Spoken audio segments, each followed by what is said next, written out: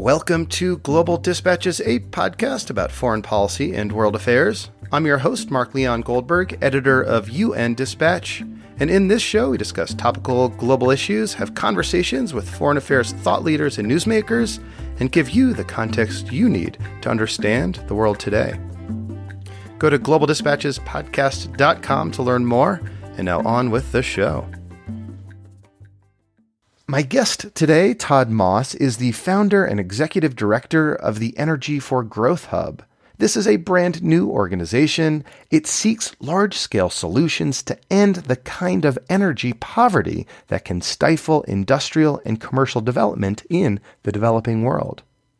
We kick off talking about energy poverty, specifically why the traditional definition of that term may be an inadequate understanding of the problem. We then have a lengthy discussion about the link between big-scale energy solutions, global development, and climate change. I must say, our conversation changed the way I think about energy poverty and energy solutions in the developing world, which, as Todd Moss explains, is the driving purpose of this new organization.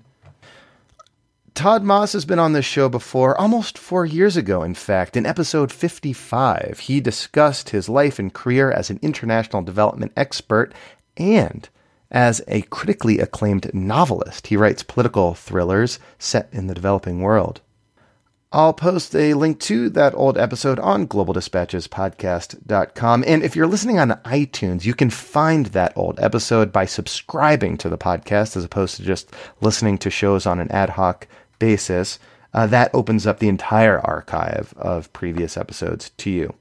And while you're on globaldispatchespodcast.com, you can also use the contact button to send me an email if you have suggestions of people you want me to interview or topics you want me to cover. All right, now here is my conversation with Todd Moss, founder and executive director of the Energy for Growth Hub. Well, people mean different things when they say energy poverty. Lots of people think of energy poverty as meaning you don't have lights at home. And that is a problem for about 1 billion people around the world. They do not have modern electricity at home, even the most basic electricity. But when I think about energy poverty, it's about, is the lack of access to electricity and other forms of energy, is that enabling me to live up to my full human potential, or is that a barrier to me as an individual or to my society achieving our goals? And there, at least 3 billion people, so 3 times more people, live in economies where the power goes out a lot, and that is really a first order problem for people living in those countries.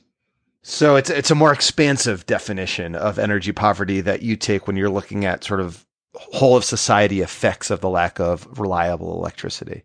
That's right. I mean, I think the typical way, no lights at home, I think of that as extreme energy poverty, kind of like we have extreme income poverty below, $1 a day. But the concept of energy for growth that we're trying to promote is this idea of energy as an accelerator and an enabler for the wider economy.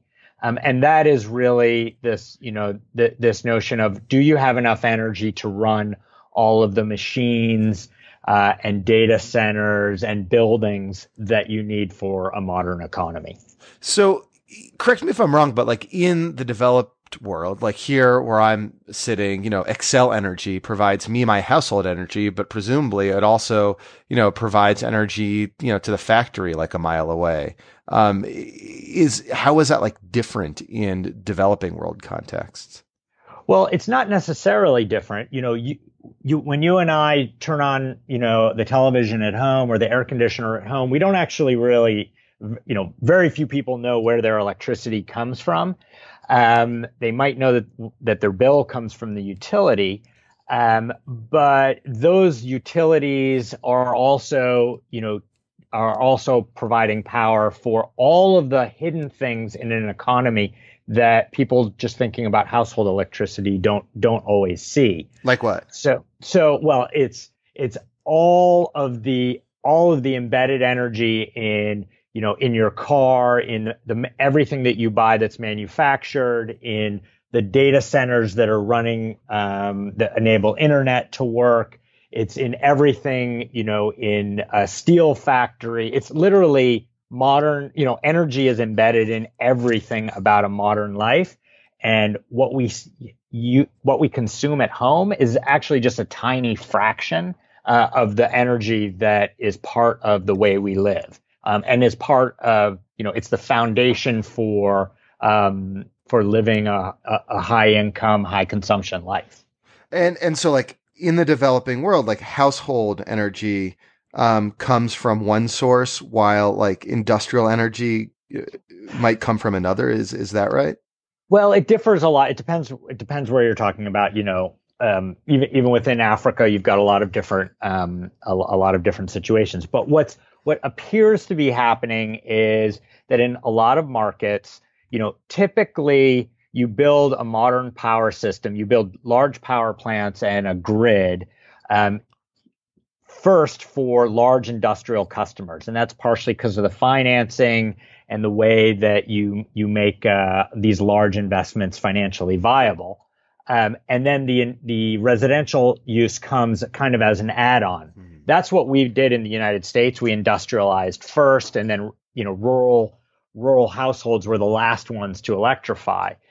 But now in large parts of the world, there are options for residential electricity through different forms. You don't have to wait for the grid. You can do some kind of distributed system, and which is fantastic for residential electricity and for very basic appliances, but it's not sufficient for higher income residential consumers. So you can run lights on a solar home system. You can't run an air conditioner on solar home systems, or at least not the regular small ones that are common in Asia and Africa. And you definitely can't run a steel plant or data centers right now on small energy systems.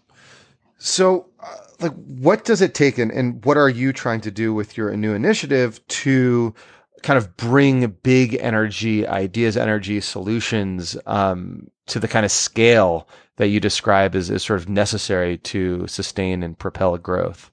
Yeah. So, I mean, I think at one level, we're trying to promote this notion that is starting to catch on, which is that energy is development. It's not just essential, but energy is part and parcel of what we think of as development. This is true in the data. If you look, there is no rich, high-income country in the world where per capita electricity consumption is less than around 5,000 kilowatt hours per person. In the U.S., the average is around 13,000, and in a place like Nigeria, it's only 150. So we're talking, 1%. An average Nigerian will use 1% of the electricity of an average American, and that kind of distinction runs through globally through all data. You can also see, I live outside Washington, D.C. I work one block away from famous K Street. And K Street's got a little over 100 big office buildings. K Street, Washington, D.C. uses about the same amount of electricity as the nation of Liberia. So we're just talking about huge, huge gaps here.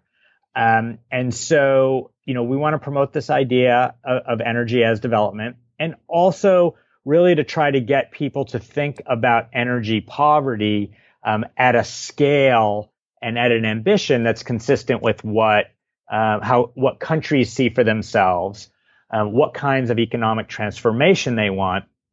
And so again, it's about helping to build systems that can support a modern economy and especially job creation, not just get lights and phone chargers into people's homes and let them stay poor. So can you walk me through, like, what does a system like that look like? I mean, are there any, for example, good examples out there right now of a developing world country who kind of created a good system that provides energy for their people, at a scale that's necessary to support economic growth and industry?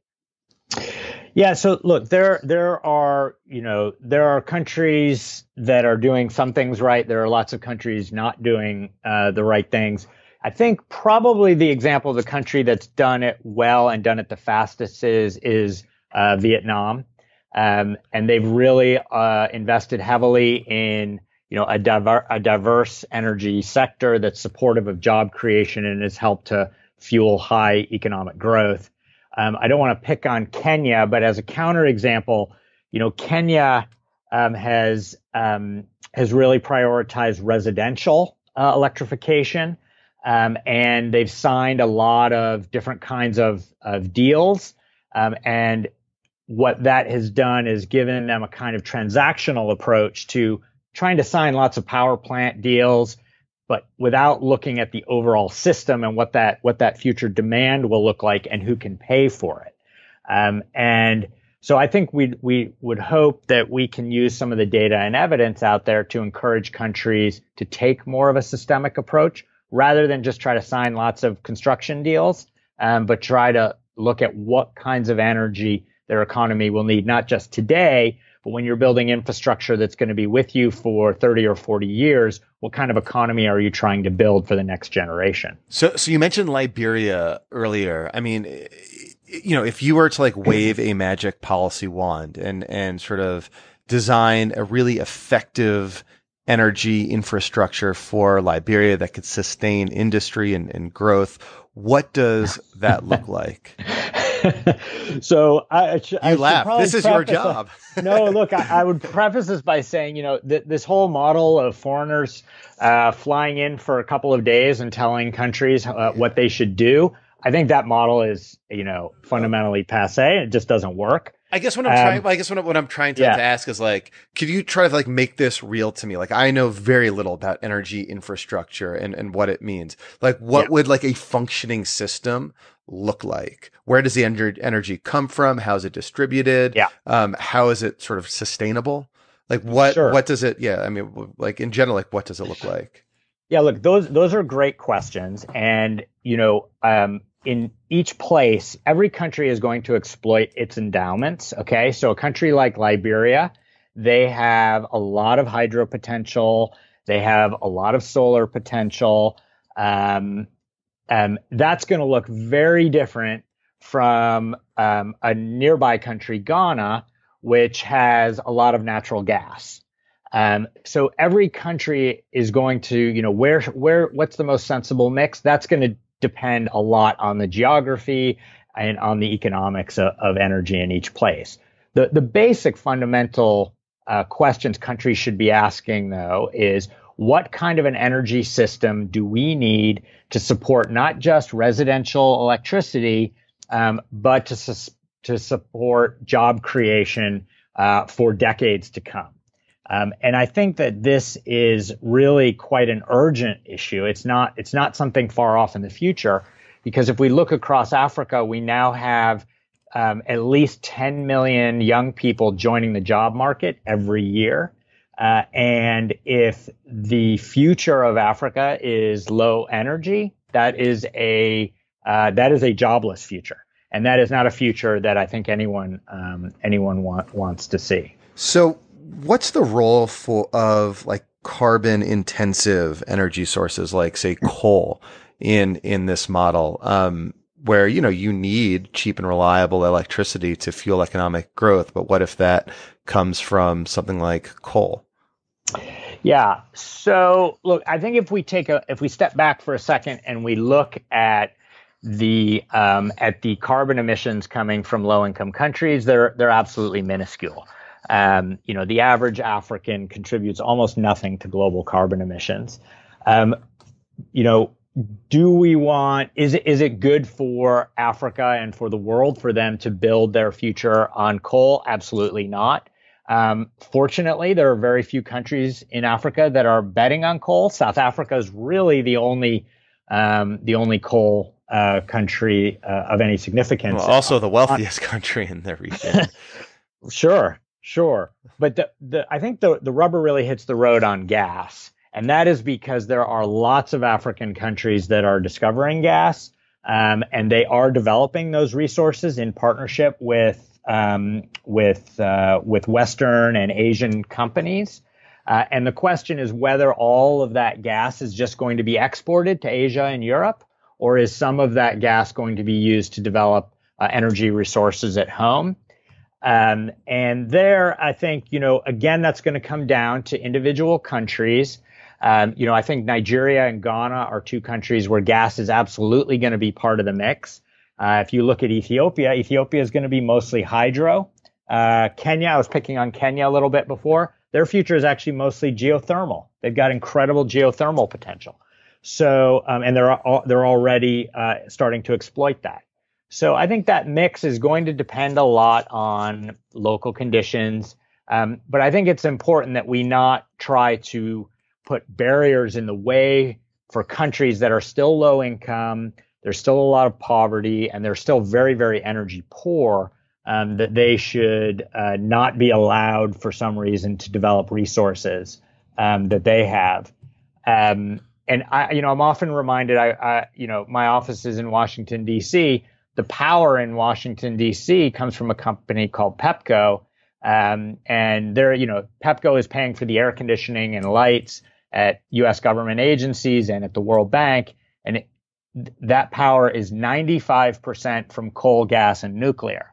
And so, there's more than a little whiff of hypocrisy if those agencies are then going to try to block countries from developing their own resources. But it is a trade-off, though, right? I mean, but it's one that you're willing to accept in like certain circumstances that, a country, should be able to embrace some carbon heavy, electricity development, energy development, because we in the United States, that's how we built our economy and that's how we sustain our economy.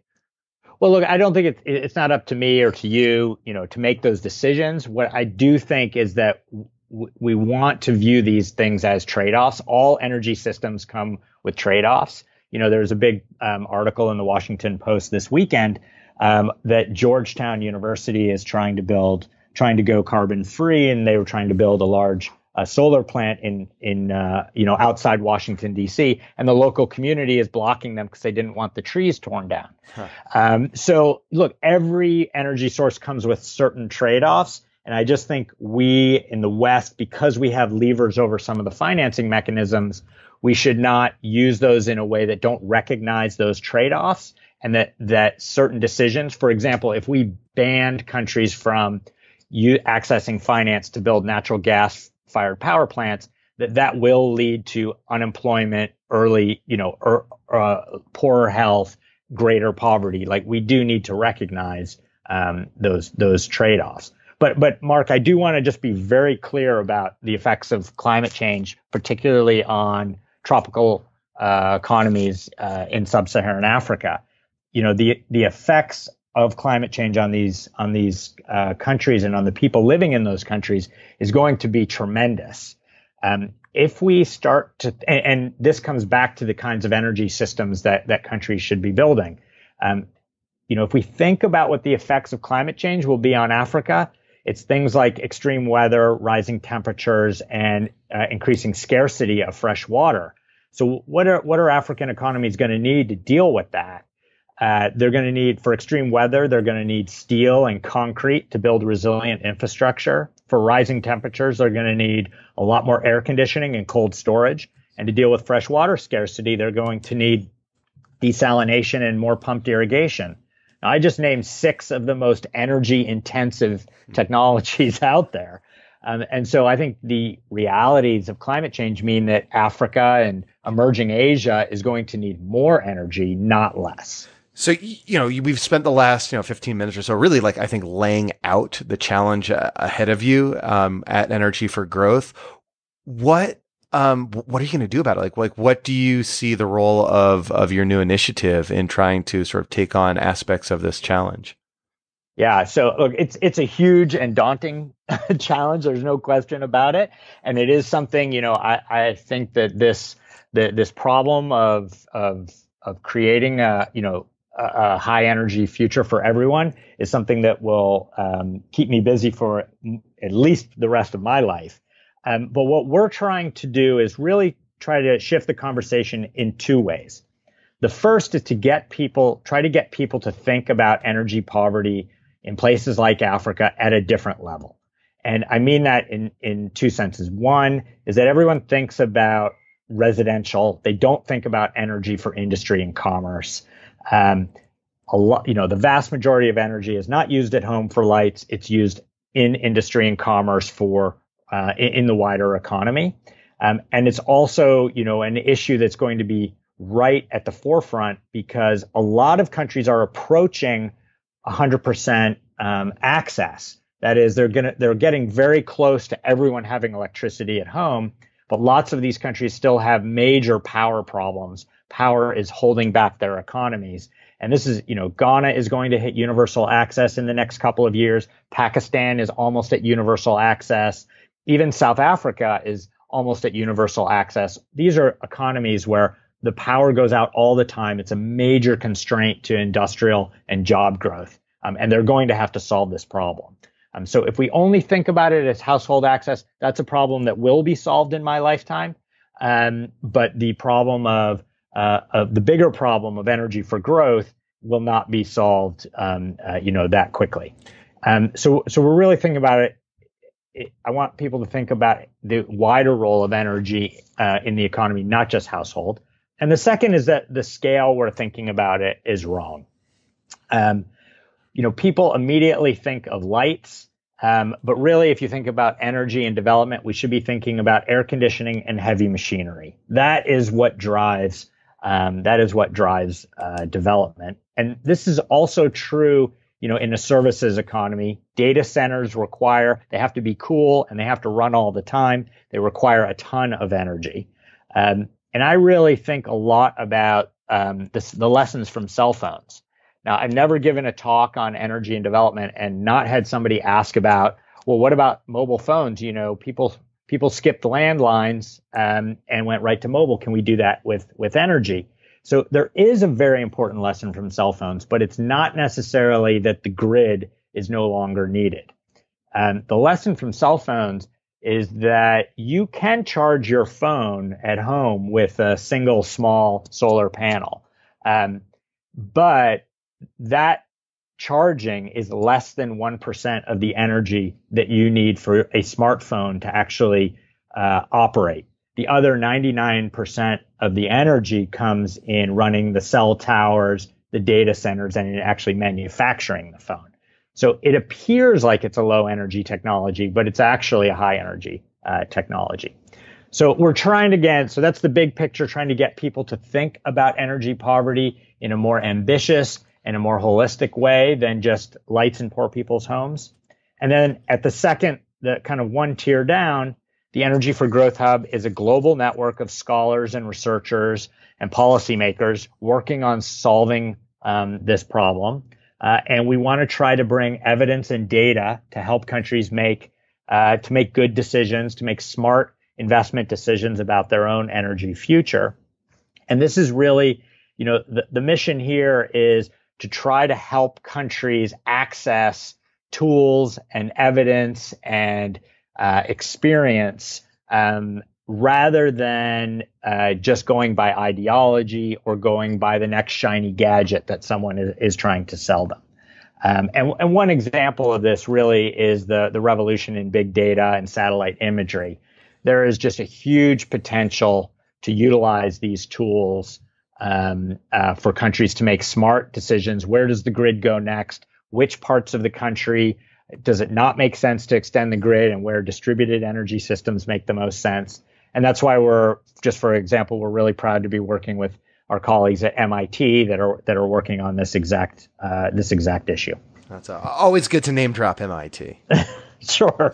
Well, look, I think it's important. I mean, one of the reasons that we started the hub is that people at places like MIT and Berkeley and Stanford and Chicago and Columbia, a lot of people are doing incredible amounts of work that's very, very relevant to the problems that countries are facing and the decisions that policymakers have to make.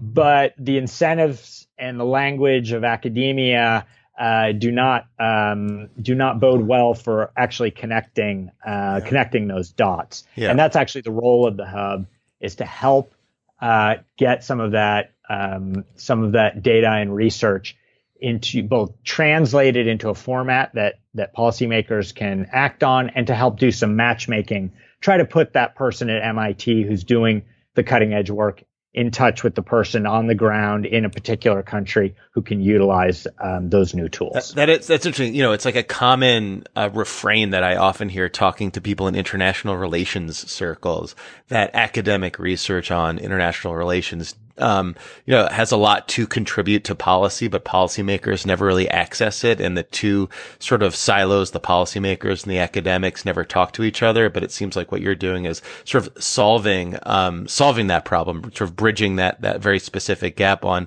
energy issues, which is really interesting. Well, we're trying to do it in a very niche way. But look, I am a researcher on the outside. I had the great fortune of going into the State Department. Something that really stuck in my head was, I was doing work on aid effectiveness, and it was all driven by multivariate regression analysis. And then I went into the State Department, and not once in my entire time in the State Department did anyone show me a regression table. Like that was just a good kind of microcosm of the problem that we're trying to solve. And it's not that policymakers should start looking at regression tables. I actually don't think that that's feasible. It's trying to get good researchers who care, and many of them do not, but those who care about getting their work into the real world, getting them to try to put it into a format and a language that is accessible without losing the nuance. Well, Todd, thank you so much for your time. Good luck. It sounds exciting. I'll be interested to see where your startup develops and goes. Great. Thank you, Mark. I appreciate it. All right. Thank you all for listening. Thank you to Todd. That was helpful and interesting. And as I said at the outset, it really did change my own thinking on how to think about energy poverty. All right. See you next time. Bye.